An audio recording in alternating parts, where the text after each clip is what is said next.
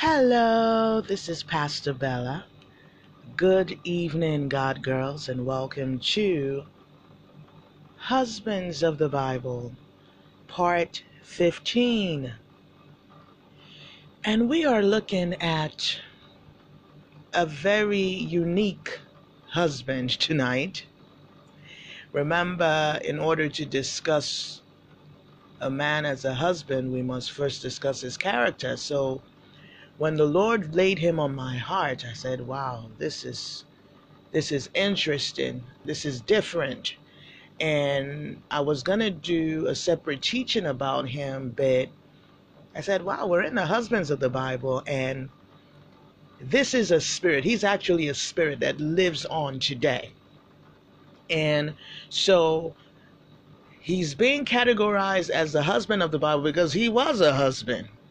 But we're going to talk more in terms of him as a spirit. We are looking at Pharaoh tonight. Pharaoh. And we're looking at the Pharaoh during the time of Moses. One thing you need to realize about Pharaoh is Pharaoh was an enemy of God. Clear enemy of God. And during the time of Joseph, Joseph found such favor with Pharaoh. The Egyptians and the Israelites were never friends. There was heavy discrimination upon them. And if you go back to the time of Joseph, you'll see that a specific place had to be created in Egypt for the Israelites, because on a good day, Egyptians wanted nothing to do with the children of Israel. And that's where they were given the land in Egypt called Goshen. So God really gave Joseph unique favor during his time. And it just shows you the power of God. A lot of us have forgotten how powerful God is. God is so powerful where in situations that other people are locked out and are unable to get past an obstacle, but if the favor of God is upon you and the grace of God is upon you, you can overcome, just as Joseph did with his Pharaoh. But the typical Pharaoh is the Pharaoh during the time of Moses. So when we go to the book of Exodus, you will see that in Exodus chapter 1, verse 8, the word of God says, "Now there arose a new king over Egypt." Pharaoh is the king of Egypt, "who did not know Joseph." So that era of favor was over. This was a new era where Pharaoh is the enemy of God. Because if anyone despises you who is a child of God, that person has determined to be the enemy of God. So the Pharaoh spirit is very destructive. It is a spirit of bondage. It is a spirit of slavery. It is a spirit of destruction. The Pharaoh spirit is a destroyer. It seeks to keep you in bondage. It does not build you up. It tears you down every step of the way, and it will never allow you to be free. Never. The Pharaoh spirit doesn't want you to be free. The Pharaoh spirit wants you to stay oppressed, wants you to stay under, doesn't want to see you rise. And yesterday on Issues Monday, a question came up about, if a man is born again and he fears the Lord and he has all the right traits, does that mean that's the will of God for you to marry? And it really amazes me that a lot of women in the church, and even men too, have the thinking that because someone is born again, automatically that person, you should make an effort to date that person. No. That's not the way it works. When you identify someone, and I'm speaking for men now, when a man identifies someone that has the traits of a godly wife. She's born again. She loves the Lord. She fears the Lord. You know, she seems to be working in the line that he's working in. Maybe he has a heart for the mission field, and she has a heart for the mission field. What he should do at that point is take her to God. Lord, I've identified someone that looks like she would align with me. Lord, what do you have to say on this? You don't just get up and start dating people because they fulfill a criteria. You still need to ask the Lord. And I went back into Genesis 24, and I'm taking time to talk about this because there was a time I actually wrote it on Facebook, because I'm finding that some people really think that, oh, because someone's born again and automatically you can go ahead and date them and marry them. No, you still need to ask the Lord. Is this born again man mine? Is this born again woman mine? You don't just get up and date someone just because on the surface they look like a perfect fit. God knows the perfect fit for you. So always inquire of God every step of the way, concerning your job, concerning your education, concerning your life partner, concerning everything. Please, please, please, please contact the Lord and get to know the Lord. And if you really are someone who knows how to spend time with God and build intimacy with God and know the voice of God, there will be no confusion. Another lady was saying various men are stepping up to her and how to know who the right one is. Again, I'm taking time to talk about this because we go back to the time of Prophet Samuel when he was choosing the next king of Israel, when he was getting ready to anoint the next king of Israel.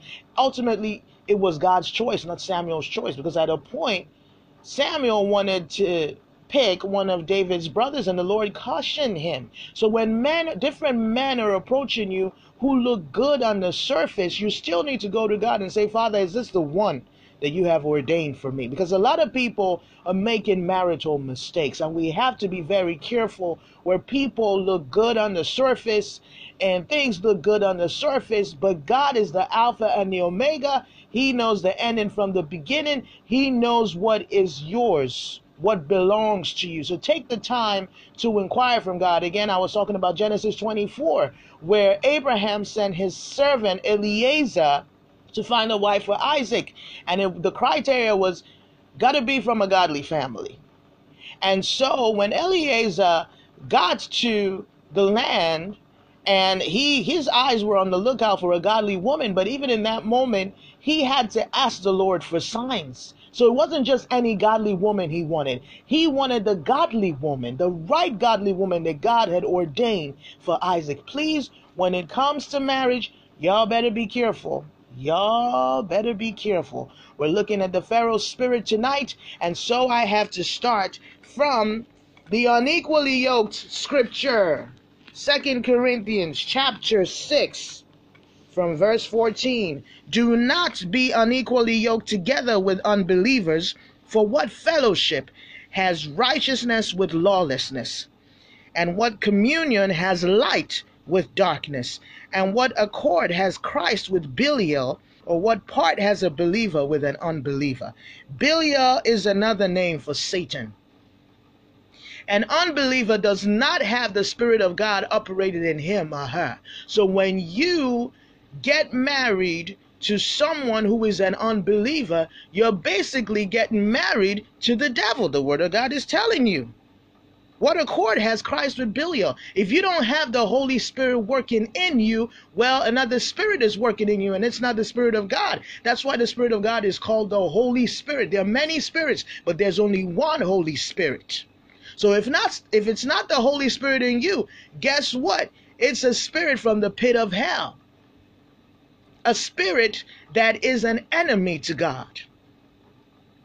So I had to come to this scripture because the Pharaoh's spirit is an enemy to God. It is an enemy to your progress. It is an enemy to your destiny. It does not want you to rise. It does not want you to succeed. It wants to keep you in bondage forever. When we go to the book of Romans chapter 8 verse 15, the word of God tells us, for you did not receive a spirit of slavery to bring you back again into fear. On the contrary, you received the Spirit who makes us sons, and by whose power we cry out, Abba, that is, dear Father. God is your Father. God loves you. God wants the best for you. But somewhere along the way, some of us have met Pharaohs. And somewhere along the way, some of us got married to Pharaoh. And if you got married to Pharaoh, you need to spend time in the book of Exodus, because there's only one way out of that marriage. This is something that the body of Christ skirts around. They don't really want to talk about, but it exists. A lot of women are in abusive marriages. They are in marriages of bondage and slavery. I am in a lot of groups on social media because that's the area God called me to: marriage, relationships, family, for the singles, for the married. And the stories that I come across, they amaze me. They amaze me what the marriage institution has become. When you get married to someone who wants to oppress you and keep you in bondage, you are married to a Pharaoh. There is no love in Pharaoh towards you. Pharaoh is about bondage and suffering. And that's why a saying came up where, I'm sure you've seen it, marriage is, a lot of people are in, marriage is to enjoy, not to endure. A lot of people are enduring. And you need to understand that, of course, marriage has its challenges. And yes, it will get to a point that you will have to endure some things, but there are some things that should not be endured, like abuse, like domestic violence, like bondage, like oppression. That is the Pharaoh spirit. The Pharaoh spirit is filled with such hatred, indifference, and violence towards you. The Pharaoh spirit is very, very hard-hearted, unrepentant. There's nothing you can do about that Pharaoh. God himself is going to have to intervene and deliver you. There's only one way out. There's only one way out. So when people want to come up and say, God hates divorce, you can't get divorced, you stay in it, that is very destructive. Very destructive, because many people are stuck because of that scripture. And that's why the Lord laid it on my heart to write a book, Understanding Divorce, a Divine Perspective. That scripture speaks to those who started off their marriage as children of God. That scripture speaks to those who are familiar with the commandments of God. When two born-again Christians get together, God is speaking to you. But if you married an unbeliever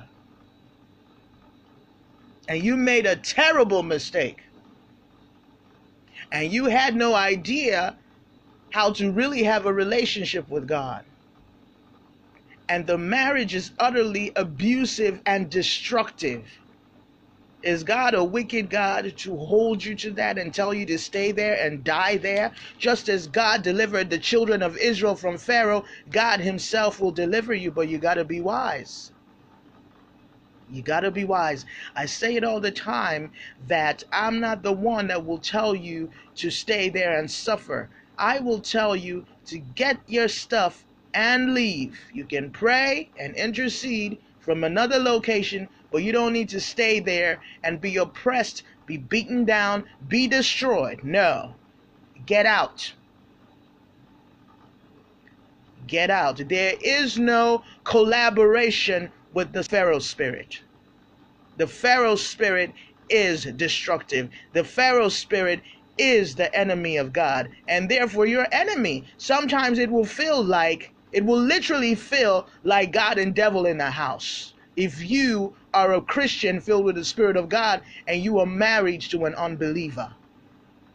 And that's why when you go to 1 Corinthians chapter 7, Apostle Paul says if the unbeliever is willing to live with you. Because I'm not saying all unbelievers have the Pharaoh spirit now. Some of them can actually live with you and be nice to you and be morally right to you, and you have to really pray and intercede for their salvation. But on the other hand, some of them are utterly destructive. And that's when you see that there is a thin line between love and hate, because this person vowed to love you, honor you, cherish you, all that stuff. And then you get married to that person, and when you carry the Spirit of God and that person refuses to carry the Spirit of God, it's going to be like the devil and God are trying to live together in the same house. And that can't work because God kicked the devil out of heaven. He kicked Lucifer out. He kicked him out. So how can you then have fellowship with Belial? Someone that has the spirit of the devil in him or in her. So the Pharaoh spirit is a spirit that you need to recognize. And it's not only in the area of marriage. Of course, we're talking about the husbands of the Bible. Your eyes need to be open to understand that there are some people in your life that will not allow you to rise. They don't want you to be better. They want you to stay where you are, and they will use their words to cut you down. Even if they're not physically hitting you, they will use their words to cut you down. And it will get to the point that no matter how smart and beautiful you are, you're going to start to believe that you are stupid, and you're not good looking, and you are not of worth. And that's why the God Girl Initiative is really a ministry about birthing your identity in Christ. Your identity does not lie in the hand of any human being. Because some of you come here so damaged, either based on what your family did to you, because we start building self-esteem as children from the family you grow up in. And then it continues in marriage. So when the people who God has given to you to love you are the ones that are destroying you, you lose yourself along the way. And that's why you have to draw close to God and discover that you have a purpose. You're not just coming to this earth to be bullied and oppressed. You came to be liberated by God. You came to fulfill your purpose. So let me tell you, the only advantage of the Pharaoh spirit, the Pharaoh spirit will push you into your purpose. A lot of you think that purpose is birthed from comfort. You think, oh, you're in your comfort zone, and Lord, please show me my purpose. Lord, show me my purpose. Purpose is birthed through pain. It is birthed through your passion.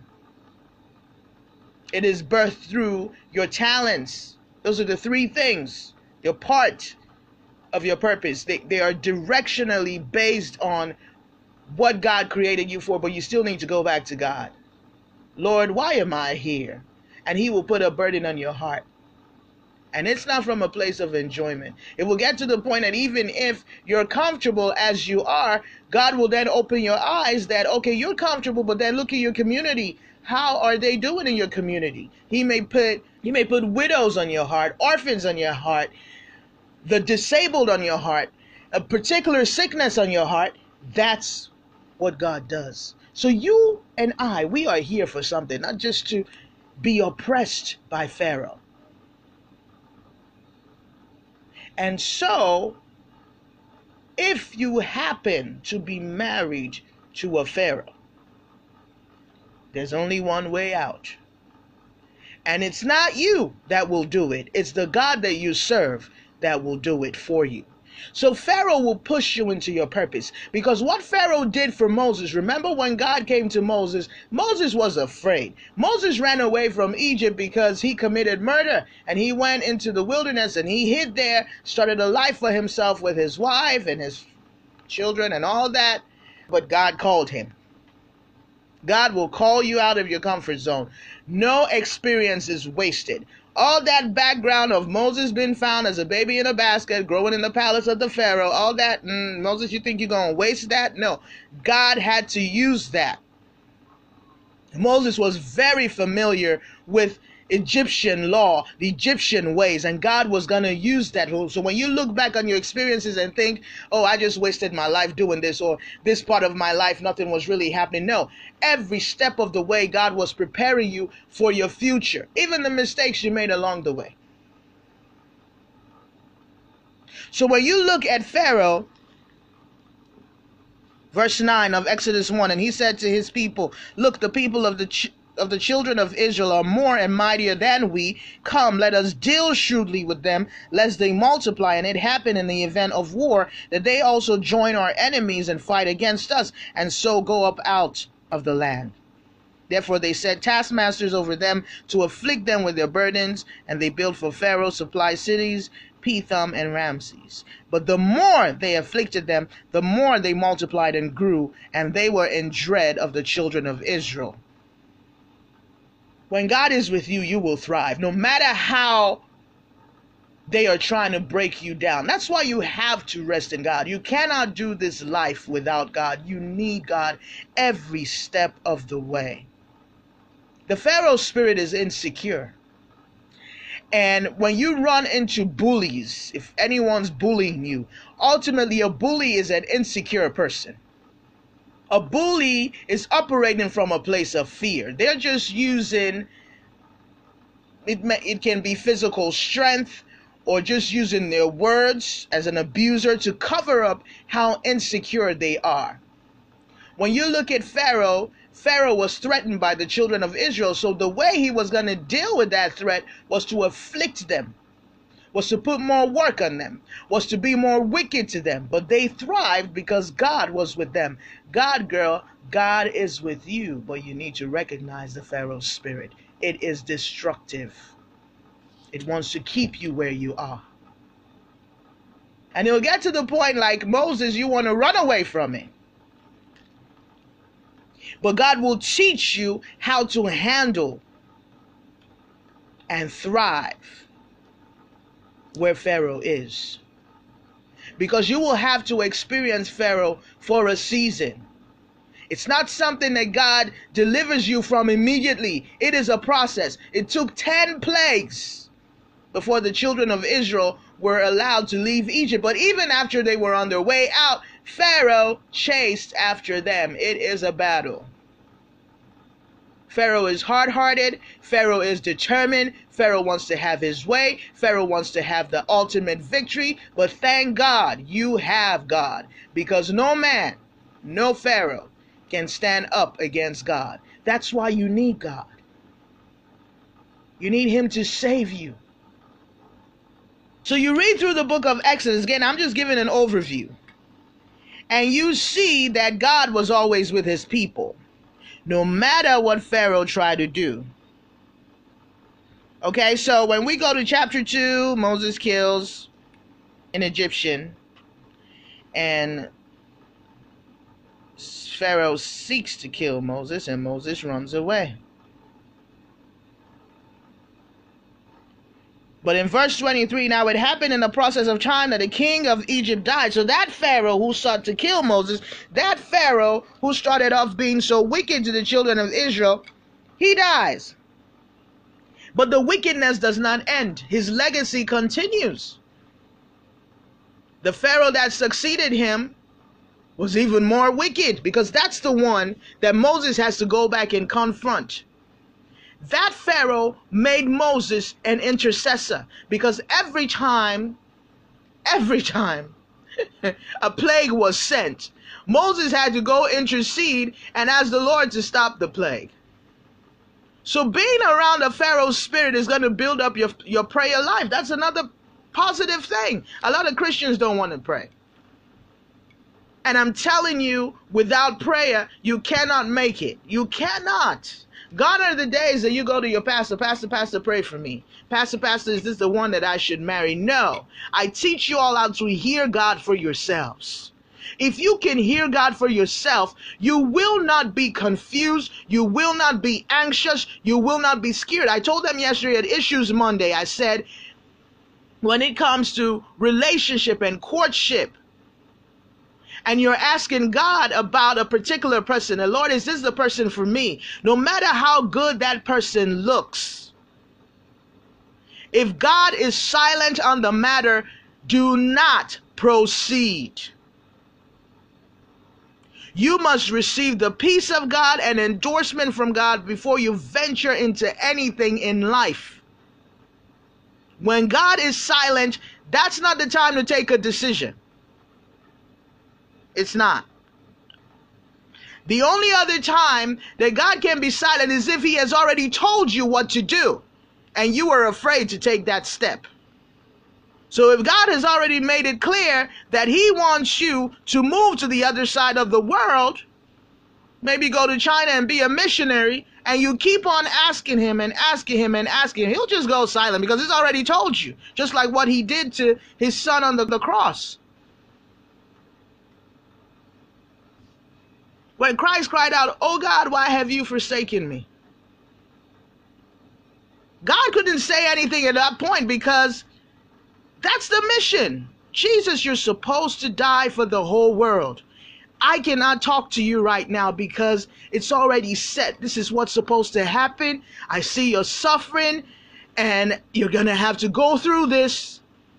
I can't say anything else on the matter. I have not forsaken you. This is the mission. So in that instance, God was silent. But then when Christ returned to heaven, God rewarded him with the name above all names and established him as the King of Kings and the Lord of Lords. So you need to understand the silence of God. God is silent when he has already told you what to do. But if you have not received anything from God on a matter and he still refuses to speak on a matter, you better not take that decision. You will create an Ishmael. So when you build intimacy with God, you will understand how God speaks. You will understand God's will. It's not about how something looks good on the surface. Because God knows the end and God knows the heart of a human being. He knows the intentions of a human being. Another prayer you need to pray when you're getting ready to be in courtship with someone, say, Lord, expose what I can't see. Because we all know how to present the best part of ourselves. And some people are really, really deceptive. And you think that they are born again Christians. You think that they are godly people. And then you feel comfortable going into a courtship with them. But that's the problem if you don't go in with God. Because God will expose them to you. He will. If you ask God, and if you're a praying woman, he will open your eyes. He will open your eyes to a situation about that person. He will speak to your heart about that person.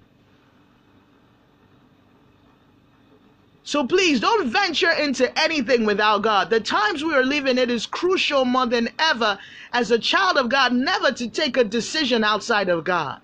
Because it causes so much delay and heartache in your life. And a lot of people are joking around with marriage. That love, the love of man in you cannot sustain marriage. It is the love of Christ. The love of Christ is beautiful. It looks inwardly. It goes beyond the love of man. It decides each day to forgive. It doesn't keep offense in its heart. It goes on. It is committed. It will stand by you no matter what. That is godly marriage. I go back to Isaac and Rebekah. Isaac and Rebekah. Rebekah was barren for 20 years. Isaac stood by her. All the years that Sarah was barren, Abraham stood by her and was still crazy over her. Until she herself suggested to Abraham, why don't you go in and sleep with Hagar because, hey, we need a descendant. And Abraham turned his ears away from God in that moment because God had promised him a descendant. But in that moment, Abraham chose to listen to the voice of his wife. So even in Christendom, be careful of the voices around you. Don't just say, oh, because this is a Christian or this is a pastor, then that's what I need to do. No, you still need to go back to God and get clearance from God, because it is your life. It is your life. There's some things that people will tell you, yeah, go ahead and marry this guy. He's good, he's great, he's this, but then you get married to him and then you find out otherwise. So it's better to inquire of the Lord before you step into anything, because you know that if you're going in with God, God will be with you. And that's what God promised Moses. God promised Moses that Pharaoh's going to be a tough nut to crack, but I'm with you and I will display my power. But you got to go through that process. 10 plagues. Read the story. I'm not going to read it to you. You should know what the Israelites went through with Pharaoh. Pharaoh is the spirit of bondage, and you need to recognize that anyone who's trying to keep you in slavery, keep you under your feet, who does not recognize the best in you, that's the Pharaoh spirit. But on the upside, you're going to be a better praying Christian, and you're going to step into your purpose. It's going to push you to the next level of your life. That's the advantage of the Pharaoh spirit. And the greatest advantage is God is right there with you. And that's why the beginning and ending of your life, you must have an intimate relationship with the Most High God. I'm telling you. I don't sit around being worried about stuff. What's the use? What's the use worrying about things that you can't physically fix? Do you know what I do? I tell God all about it. I give it to God. I say, Lord, you have all the power. I have nothing. And this is the need right now. This is the situation right now. I give it to him, and then I just focus on my day. A lot of us is sitting now worrying about things we can't fix. A lot of us is sitting now trying to plan for things that you're just wasting your time planning. Moses was sitting in Midian. He thought he had found a new life for himself when God came calling. God came calling. I was speaking to a lady recently, and she opened up to me about her unique situation. And so I was encouraging her. I said, I was in the U.S. for 16 years, and then the Lord drew me back home to my home country, Nigeria. And she was basically reluctant to start all over again. And it's a fear a lot of us face, starting all over again. Go back to Abraham. When you are aligned with God, starting all over again is not a big deal. Because God makes ways. He's the one who parted the Red Sea. That decision that you're afraid to take, you're holding yourself back, because what you will find out is when you take that step of faith, God has already created what you need where you need to be. Leaving the U.S. and coming back to Nigeria was a little scary, but God had created in Nigeria what I needed to function in Nigeria. And if I had stayed back in the U.S. being afraid to take that step, I would have delayed so much in my life. When you are walking with God, there is no need to be afraid. And if you're afraid, you turn your fears into prayer points. That's what I've taught you all to do. Anything you're afraid about, pray about it.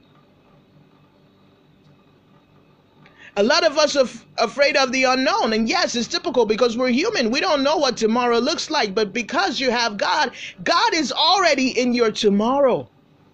So you express yourself. I talk to God like a friend. I talk to him like a friend. I say, Lord, this is it. This is how I feel. This is what I'm concerned about. Lord, I give it to you. And God is so beautiful because he made me. He knows what I need.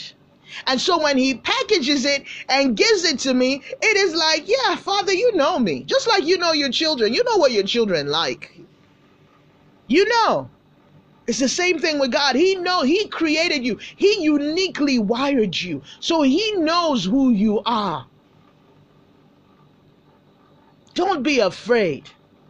as long as you're walking with God. Just learn to hear the voice of God. If you know how to hear the voice of God, then you will know how to rest in God. Because a lot of us want it now, but God's time may not be now, but it will certainly come around. And he will give you the grace to endure and wait for him. So please recognize the Pharaoh spirit. Recognize the Pharaoh spirit. It is the enemy of God. And in marriage, it is extremely painful to be married to a Pharaoh. But that Pharaoh is going to push you into a greater you. So allow Pharaoh to push you into a greater you. Don't let him break you down. Don't let him destroy you. The only way you can rise above Pharaoh is by staying close to God. That's the only way, because God has all the power. You don't have nothing. It was God who used Moses to deliver the children of Israel, but still it was a process. Each plague, it got to the point that the Egyptians were complaining that how long will Pharaoh be a snare to us? Can he see us suffering? Pharaoh did not care.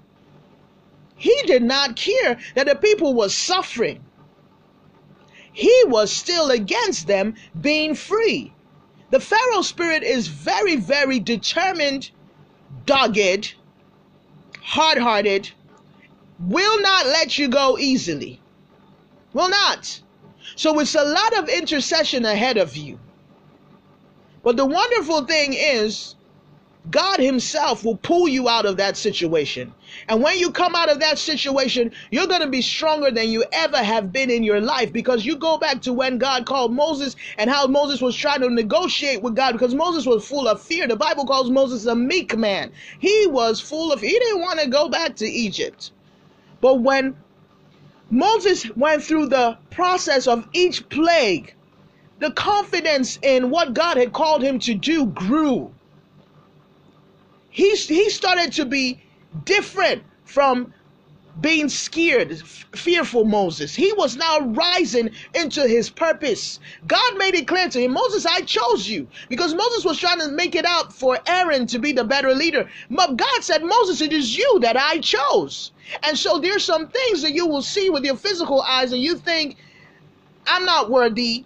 This person is better for God to use, but that person is not better, because what happened when Moses went up the mountain and put Aaron in charge? By the time Moses came down that mountain, the children of Israel had started worshiping a golden calf, and Aaron was in charge of that. So do you see what I'm saying? Where on the surface Moses thought Aaron would be a better leader than him, Aaron would never have been a better leader than Moses. Moses was born for this purpose. And God trained him all by himself. And so when you're going through intercessory, when you're going through the wilderness experience with God, when you are battling your Pharaoh or whatever obstacle is in your way, know that you're becoming a stronger Christian, a stronger child of God. You're gaining more confidence in the power of God. And when you come out of that situation, you will never, ever, ever be the same person that you were before that process. That is the good part of the Pharaoh spirit. That is the good part of adversity. It makes you stronger. You cannot succumb to it, because inherently we are all survivors. So don't let the Pharaoh spirit break you down. Understand what that spirit is all about and rise above it. Increase your prayer life. Turn closer to God. Let God work through you. Communicate with God and know that God ultimately will deliver you in such a mind-blowing way. Going back to the book of Exodus and seeing the power of God in that book, it is sight unseen. Nothing ever like that. Nothing. It is so amazing, the power of God through Moses in that time. The miracles on the way to the promised land, the miracles pulling them out of Egypt. It is so, so beautiful and amazing. And the God who did that for them will do it for you. You just have to believe that you are a daughter of the Most High God. You are a child of the Most High God. And if you align yourself with God, no son of Belial, no child of Belial can break you down and destroy you. You will rise like Moses rose. You will rise. You will confront that Pharaoh in the place of prayer and intercession, and God himself will deliver you, and you will be stronger than you've ever been in your life. And above all, you will fulfill your purpose, because the Pharaoh spirit is going to push you into your purpose. You can never ever be the same again when you come across a Pharaoh. You are going to be better if you rise above it. All right, God girls, that's the message. God loves you, and I love you. This is Pastor Bella, the ultimate God girl. God bless you.